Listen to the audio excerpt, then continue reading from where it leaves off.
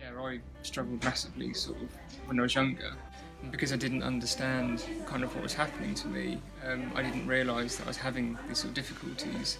And then sort of if there was something like the sort of self-help that could have then sort of gave me more sort of insight into what I was going through, it's been really, really helpful. It's something that any young person can come and read, and I think it's so important that, especially sort of from what I went through, that if I kind of knew that there was something like this there, that I could actually read something that would actually be like, oh, this is what I'm going through. I'm not this kind of sort of outcast. I'm actually going through something that a lot of other people go through, and by kind of having something to read and understand that would have been a massive, massive help.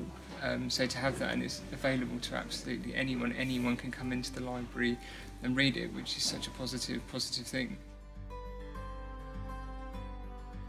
The books are fantastic for younger people, but also fantastic for parents, because they can come along and sort of read the books or take the books out and kind of see things from a younger person's sort of view, and if they can then kind of get a bit of understanding about what it's like, sort of what the younger person is going through, and that could be really helpful for them.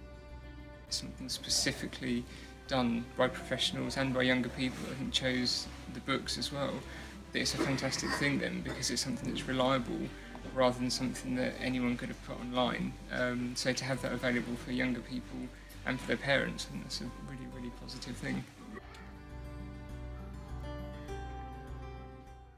My experiences of my sort of mental health problems is what kind of made me sort of start the Break the Stigma campaign. So many people now have written a message on this whiteboard, put them up on social media, that then gets shared, and then other people then got inspired from that, and I've received some lovely messages from people that saying it's helped them to kind of talk about what they're sort of going through.